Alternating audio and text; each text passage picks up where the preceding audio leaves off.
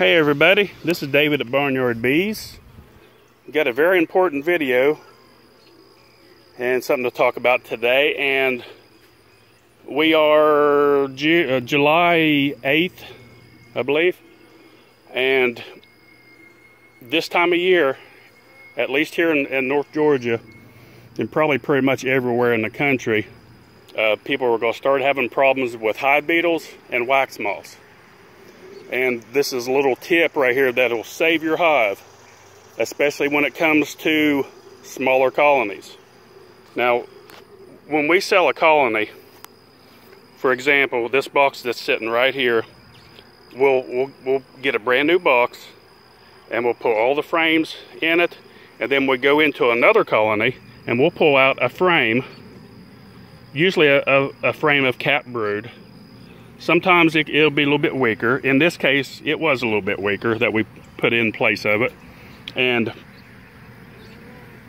those foragers, some of those foragers will come back, and then we'll introduce a queen cell, etc. You know, just explain to you why we got a weak colony. So, or if you're doing splits, you're always going to have weaker colonies. Now, hive beetles, wax moths, that's what they'll take over, is those weaker colonies. They will take over weaker colonies, and they have a hard time taking over strong colonies because the bees will fend them off. The bees will actually bully the hive beetles and put them in a corner and shove them places and trap them and put them in what they call prisons, that they can actually propolyze around them and close them off. They're very good if there's enough bees in there to do it. But if you have a hive that's like this one, okay, this has very few bees on it, very few. And actually, what I'll do with this hive here, it's got an active queen in it, and she's laying by a small pattern. I'll drop a frame of capped brood from another hive. So I'll shake the bees off that frame before I put them in here, because there's not enough bees here to protect that queen if they decide to kill that queen. So I'll shake the bees off, and I'll stick them in this hive with these bees. And also keep in mind, while we're talking about this on the subject about doing splits, the queen will lay according to how many bees is in the hive. If you have very few bees, she's going to lay very few eggs. So boost your numbers up. You know, put that capped brood in there. The more bees that gets generated in there, the more she's going to lay. So if you have a hive that's very weak, go ahead and put a frame of capped brood and watch her start laying. Watch how fast she picks that pace up, because she'll lay according to the workers that she has in that hive. So just, you know, getting a little off subject, but since I'm, you know, talking about doing splits, I thought I'd throw that little tip in there for you. Now, what I was wanting to talk about, you'll have wax in here, and what'll happen, unattended wax in a hive is very vulnerable to hive beetles and wax moths. See how there's no bees covering this. So if a wax moth comes in, they're going to take over that wax, and they're going to take over the colony. They'll get a foothold in there, they'll start laying eggs, and they'll work their way from one side to across. Those little maggot looking larvae will exit the hive, they'll go into the ground, they'll hatch out, they'll come back adult hive beetles, and they will come back in huge numbers.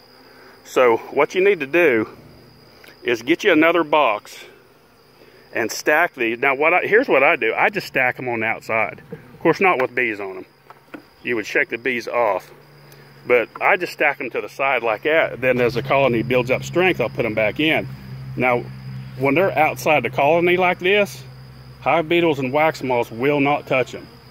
If there's too much light, and wax moth and hive beetles like dark. They don't like anything in the open like that. So wax out in the open is pretty well safe, and they won't attack that, because it's, now if you put it in a box, leave the lid off of it, you know, and space them apart a little bit in the box if you can, to let as much light and air in there as that you can to preserve those frames. And as the colony needs them, add them back to the colony. Now, what we'll do here, for instance, I'll shake those bees off in the colony, and then I'll put just, this one just has a little bit of drawn comb on the top. It's a starter strip, just a little bit of comb, not much. Okay, the frame that the most of the bees are on, and then, like, you know, just they're just a handful right here, so I'll just simply just shake them back down in the hive, and then I'll put this to the side like that, and then this frame right here has just a little tiny bit, which would be okay, and that'll be it. That's all I'll put in there. And another thing,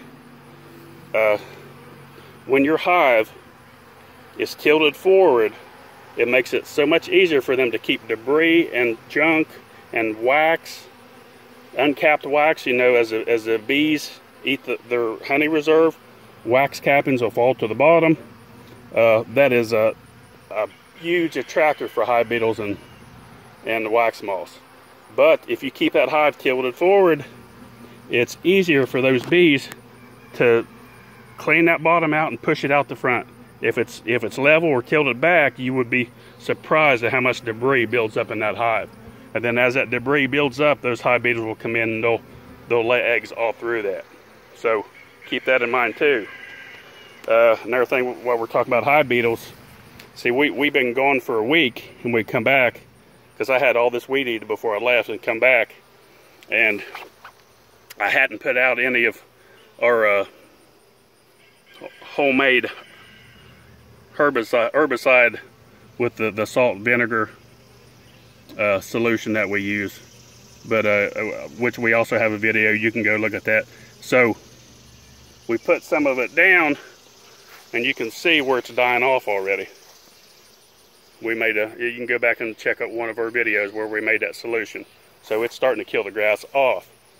I had weed eater before I left, but this underlayment is getting a few holes in it, and the grass is popping through. But anyway, what I'm trying to get to is keep it clean underneath your hive. Get that grass out of it. That's a place for the hive beetles to hide. That's a place for the hive beetles to burrow in the ground. And it's a place for a cat to crawl under and attack you. But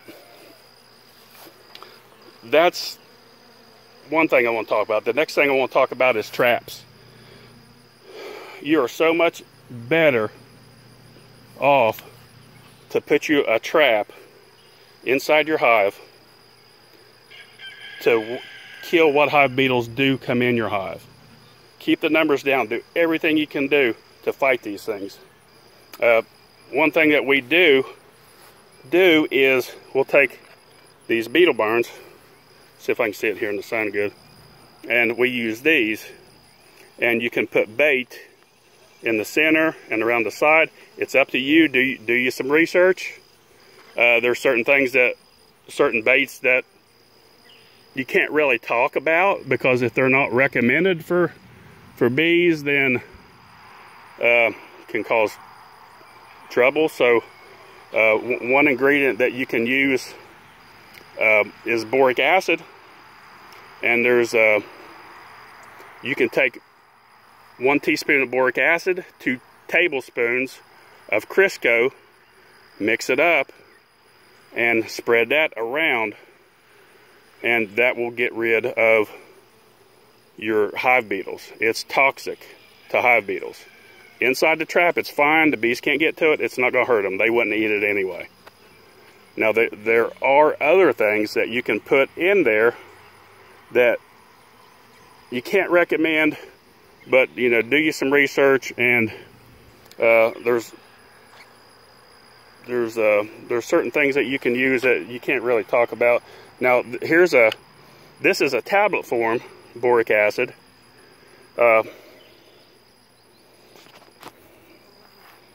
You can, you know, check at lawn and garden centers, and you can find these. I can't really, you know, say what it is. It's boric acid in pill form. If you check your lawn and garden centers, look around, you'll find it. Just remember what it looks like. And And please, in the comments, don't ask, because that's something that's really a touchy subject for a lot of people. So just you know, go to your lawn and garden centers, department stores, check in their lawn. You'll find this. It's not that hard to find. This works excellent. But if you're worried about any of that, just make your own with the boric acid and Crisco, and it works fine as well. This is just very convenient. You can pop a pill in there, close it up, and it's ready to go. So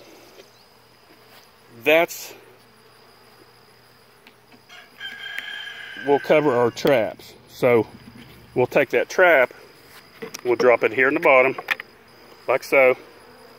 Hope there's enough light out here. See, it's still a little bit dark. And we'll close it up. And those bees will do fine.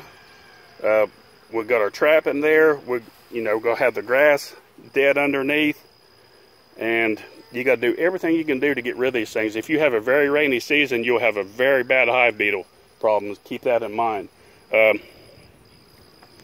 That's about it for today. Just a little hint from Barnyard Bees that we're trying to get this message out, because now's the time. These hive beetles and wax moths they're coming, and be ready for them. Do everything you can to get rid of them. You know, a lot of skeptics will talk about, using bait and it's toxic to bees and such, but I'm telling you what, if you don't use it, you'll lose your bees. And how toxic is that? How toxic are those hive beetles and wax moths to your bees? Because that's what'll kill your bees. And while we're talking about wax moths, and I had this on another video, but some people may not have seen it. I don't know if you can see, if I can even zoom in and see up here. Right there on the corner of that building, I have a bug zapper. And that bug zapper will reduce the number of wax moths dramatically in your area. Spread a few of them around as well. That one's a dusk to dawn. And they plug it in, you don't have to worry about it. About once or twice, every couple weeks, blow it out real good, because the bugs seem to stick in it, because it'll catch mosquitoes and as well. So it kind of help you out with that as well. That's about it for today. Hey, don't forget our Barnyard Bee rapid feeders. We have a lot of these. These are bar none best feeder on the market, I can guarantee you. Everyone that's used these loves them.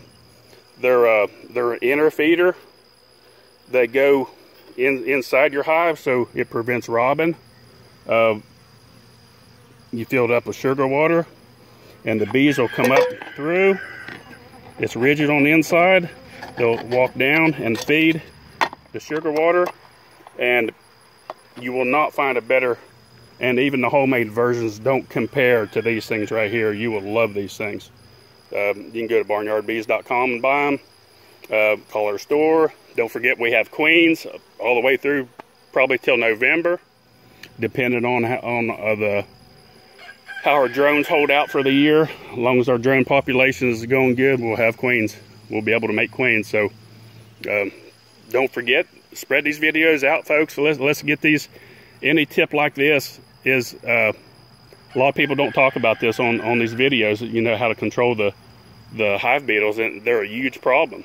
Help these new beekeepers out. Show them the videos or tell them about it. And that's about it. Don't forget to click on the little bell. You'll be notified of new and upcoming videos. Don't forget to like, subscribe, and always check the description, because a lot of times I'll forget to talk about things in the videos, and sometimes I'll put it in the description. So don't forget to check there. And thanks for watching. Barnyard Bees.